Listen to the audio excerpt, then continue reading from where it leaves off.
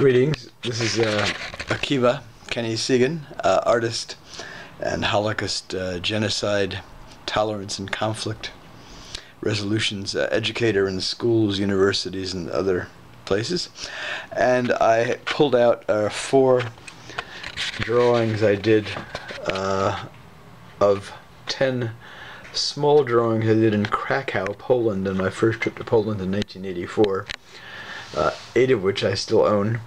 I have 4 of them here, and I'm going to talk about a work I did. I believe it was in 1986, after my second trip to Poland, which was in '85. I walked around Krakow doing with a sketchbook and did mainly pen and ink. I mean, felt tip pen, fine point felt tip pen drawings. This is one I did here. The mats and framing were done later, with which got artified. A drawing there by a American woman friend who was in the art program with us, Elizabeth Kazarski. That little sketch she gave me. Retro, which is where we did we had the art course. This is looks like it's in the old section of Krakow, in the old city there. A 50,000 zlotych note there that got artified.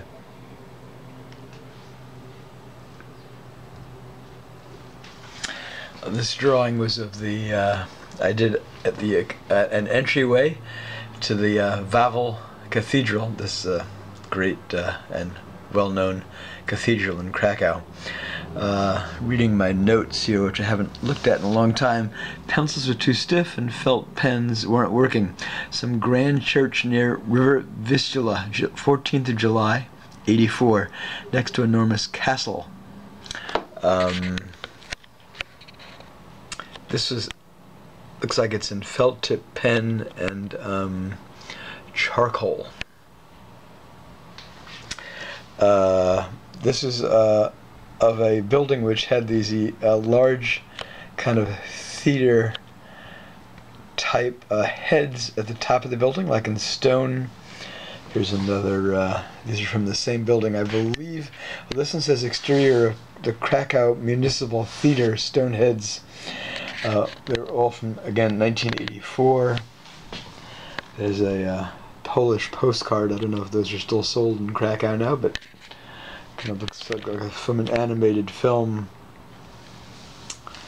And this one called Proletariat, I had several layers of different artified mats I did, and these on the drawings on the mats were inspired. Here's 100 there's a Zlotych note there. This one actually says Proletariat, which is Narodowy Bank Polski, which is where I evidently got this. I did these so long ago. This is a top-level, like, municipal Krakow Municipal Theater, 12th August 1984, stone heads. Which brings me to the piece I did here after I came back from my second trip to Poland. I was back in Poland this summer of 1985. Traveled a bit through Central and Southern Europe between late August and early September, and came back to Poland in around September 7th or so, 1985, to begin what was supposed to be my year as a postgraduate student or fellow at the Art Academy of Krakow. My postgraduate fellowship vanished under extremely murky and mysterious circumstances. One Polish academic friend of mine told me that he thought I was a victim of a combination of both anti-Semitism and the bad level of Polish-American governmental relations at the time. And as well, I had also told at least one Polish acquaintance at the dormitory I was living at during the summer, and some of the Polish students and faculty who lived in the dormitory were reportedly members of the, were reportedly police informers. Comparably, some of the Americans were reportedly working for the CIA. It wasn't cloak and dagger espionage, but it was just information gathering on what was going on in Poland, especially in the aftermath of the repression of the Solidarity movement. So I may have been a victim of low-level Polish-American, low-level on my part, because I was not someone important or renowned, and my postgraduate fellowship vanished. I didn't have enough money to stay, and after 3 weeks I ended up leaving Poland, which turned out to be a blessing in disguise in a way, because I went on to Paris, got back to the States in December of '85, and Chernobyl blew up. I think it was in February '86. Around the time I did this work, which is called Plac Wolnośc, Freedom Square. Now, the perversity of language fascinates me in regard to Polish and Central and European, Russian history and so on. Freedom Square was right by where the dormitory I lived in for 2 of the 3 weeks I was in Krakow in the fall of '85, around September 7th to the end of September, when I went into Paris.